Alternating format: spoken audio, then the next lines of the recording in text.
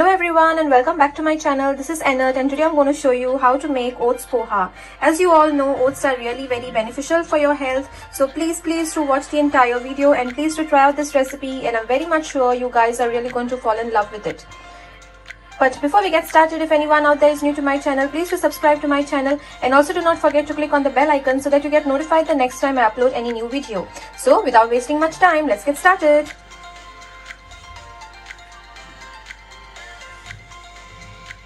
First, into a pan, we are going to add 1 cup of oats and we are going to roast them on a low flame.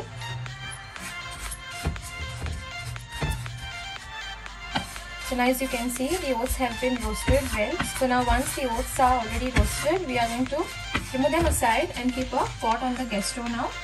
Into this, we are going to add 2 to 3 tablespoons of oil. We will add 1 teaspoon of cumin seeds, 1 teaspoon mustard seeds, a few curry leaves. Once the mustard starts popping, into this we will add 2 medium-sized finely chopped onions.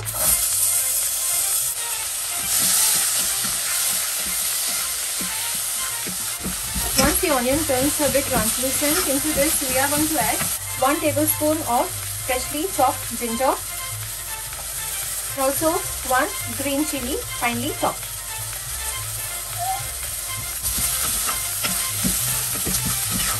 Now into this we will add 1 big size chopped potato and 1 carrot.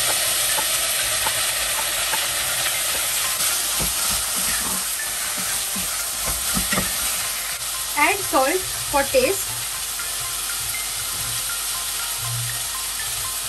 and also add half a teaspoon of turmeric powder. Mix all of it well. Add half a cup of water and allow the potato and the carrot to get cooked well. So we will cover the lid and allow it to cook for at least 5 minutes. So as you can see, you can check the potatoes and the carrots. So once they are done, into this we will add freshly chopped coriander. I will also add into this a few peanuts.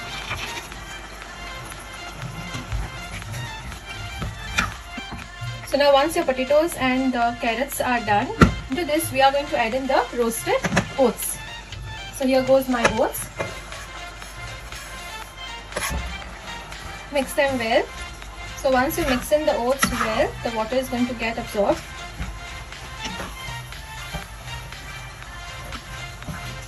Keep mixing them well about for a minute. And at last, we are going to squeeze half lime into it, or 1 tablespoon of lime. Give it a quick stir and our oats poha is ready, and we are going to transfer it into the serving bowl. So as you can see friends, our oats poha is all ready. I hope you all enjoyed watching the recipe. If you did, please do like, share and subscribe to my channel, and also to share it with your friends and family, and to let me know in the comment section how well it turned up and how well you liked it.